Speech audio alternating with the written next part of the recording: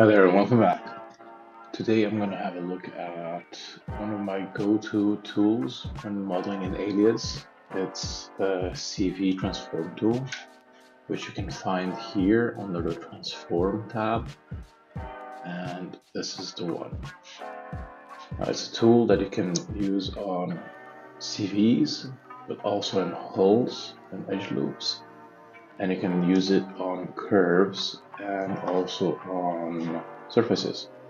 So let me give you a little example of what it can do. Let me just bring in here one curve. And let's turn on the CV number there. Now, if I want to move this CV here, I have the options of going and using the move tool, which gives us the movement. But this is, let's say, pretty crude in my opinion. Well, the CV move tool, I go with the CV option here. On the move tab, I can control, when I hold down the space bar, this marking menu comes up, and you can also choose your mouse sensitivity here. You can also choose a lock, in which direction you want to lock the movement, and you can turn up the sensitivity. This I find very useful, especially when you're trying to do a very minute change in your CV position. Let's say take this one, take the move tool, and I'll use it in the XYZ direction. And you see now I'm pulling it up. It moves ever so slightly based on that sensitivity. If I go down to 1, it's just like in the move tool. So this is more like a factor which divides your motion there. It's very useful.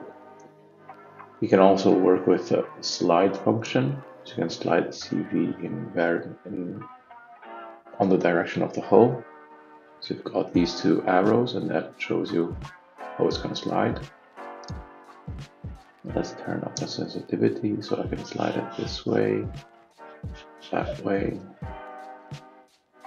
If I were to take now a surface,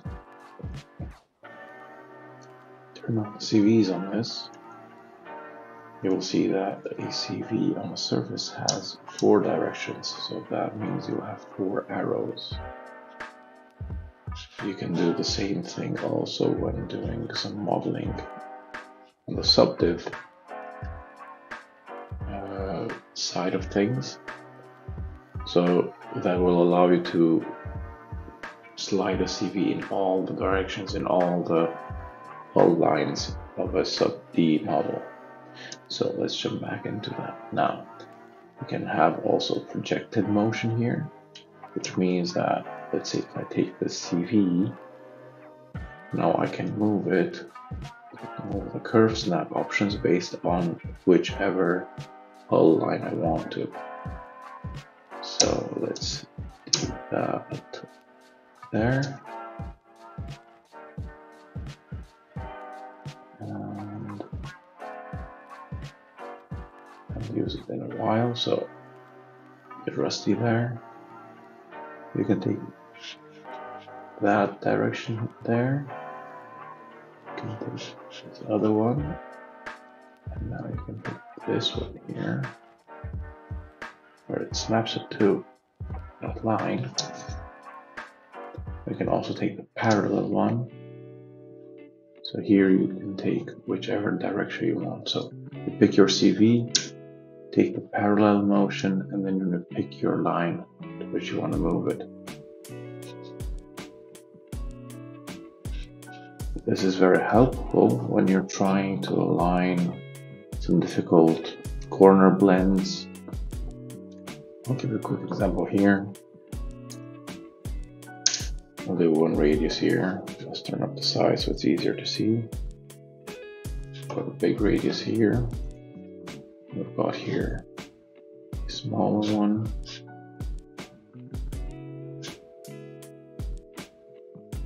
Let's see.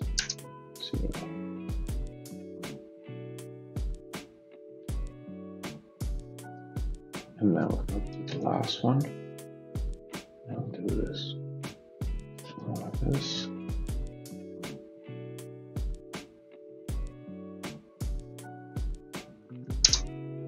So, a quick way to get this corner done is using the corner blend tool. So I'll take the 4 corners and let's make it a bit more difficult. Let's go that it goes around this way. And now you see that it's not perfect. And in this case, it's a pretty good layout considering. Sometimes this tool throws you off and pushes some CVs and more, let's see, in less controlled topologies, it would push your CVs in all directions.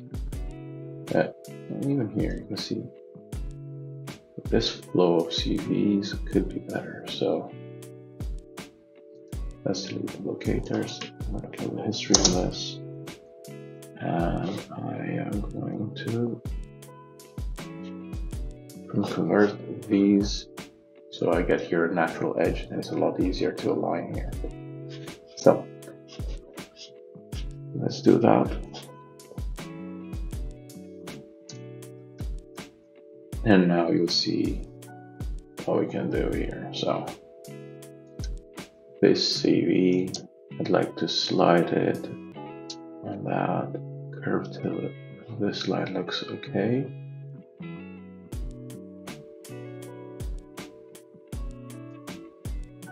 Pull it back. I'll get myself a guideline, basically just one straight line, because I would like these CVs to line up to that hole there. So I'll slide this one back, this other one I'm going to slide back with just a simple sliding option.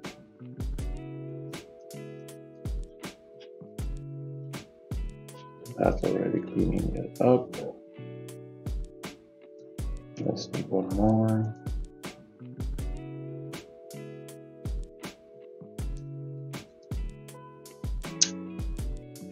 Let's slide this parallel to this here.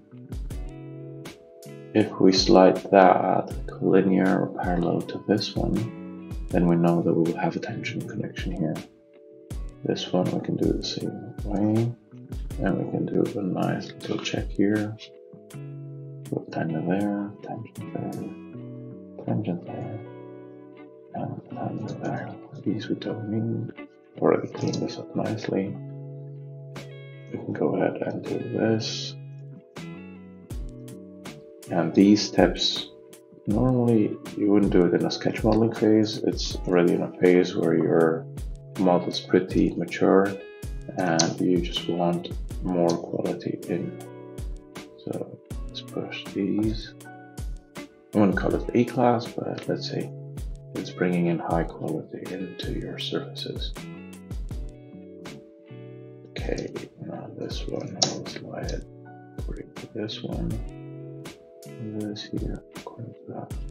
If we were to pull it this way,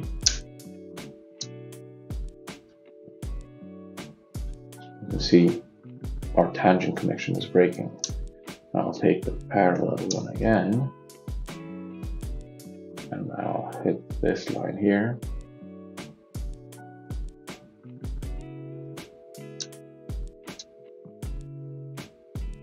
With the projected option, and you can see it's projecting that line with continuation, and we've got tangent again.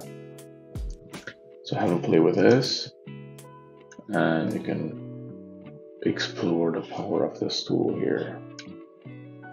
Now, another one that I like is the NUV motion. That means it moves your CV normal to the surface. So let's say if we were to pick this point here, it's going to move it normal to the surface. So let's see what this normal means. See, it goes towards the surface and away from it. But it does it on a point that's perpendicular onto that surface So that's the normal motion. Okay. What else do we have here? So we've got in the view. This is useful, let's say, when we have a, let's jumble these up a little bit.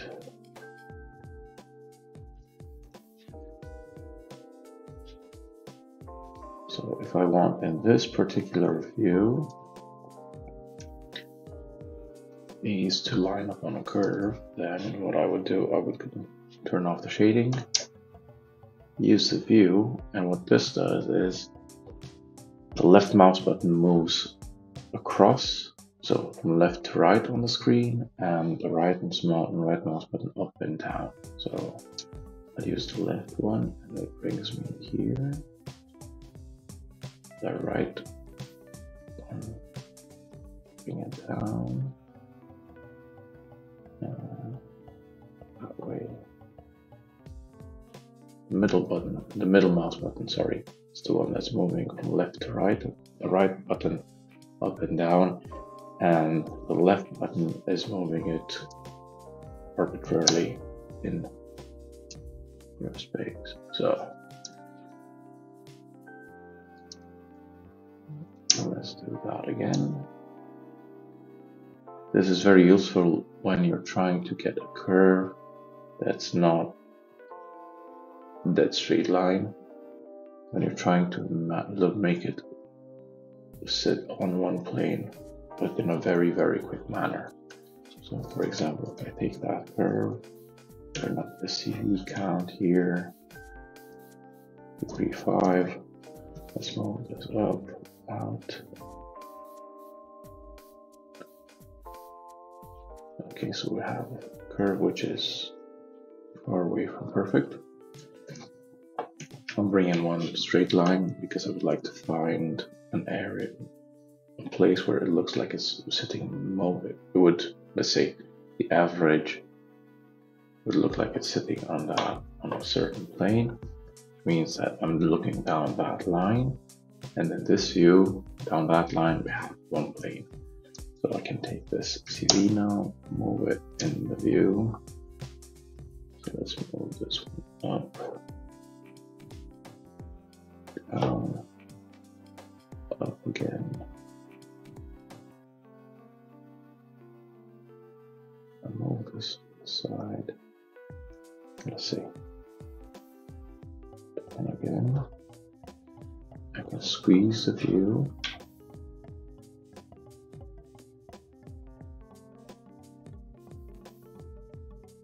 Rotate this ever so slightly. It's easier to approximate when you're on that so-called plane. Zoom in, and again, let's turn the sensitivity up. And with gentle nudges, we push it in that direction. Done. And done. Now let's unsqueeze the view. So it looks like it's almost sitting on one of that lines, one of those planes. So what we can do is to see how close we got. Let's take that. Let's do a draft on it. Query edit it. Make it based on the view. And I'll make it double-sided with a single surface. Okay, now let's do that. Expand this, and now we can measure curved surface. That is a pretty decent approximation. If I would want this to sit on that plane, what I would have to do is find the view, do the draft, and then project it, I would say normal to the surface, and I would go click on set instead of curves on surface, curves. I would jump between curve fit and match original. Match original matches your number of CVs and the flow of them. Curve fit would approximate it with less CVs. You can also turn up the CV count there. It's up to you and the requirements of the model. I'll go with match original. Let's see how this one is doing. Curvature com on it.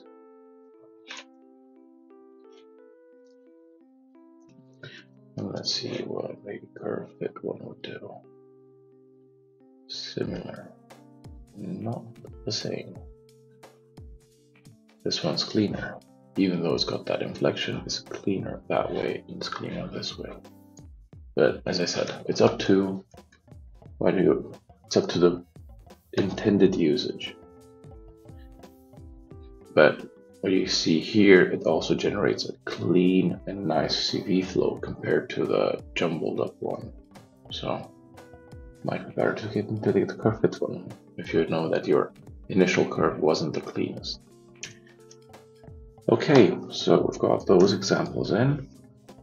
Let's go back to the transform tool again.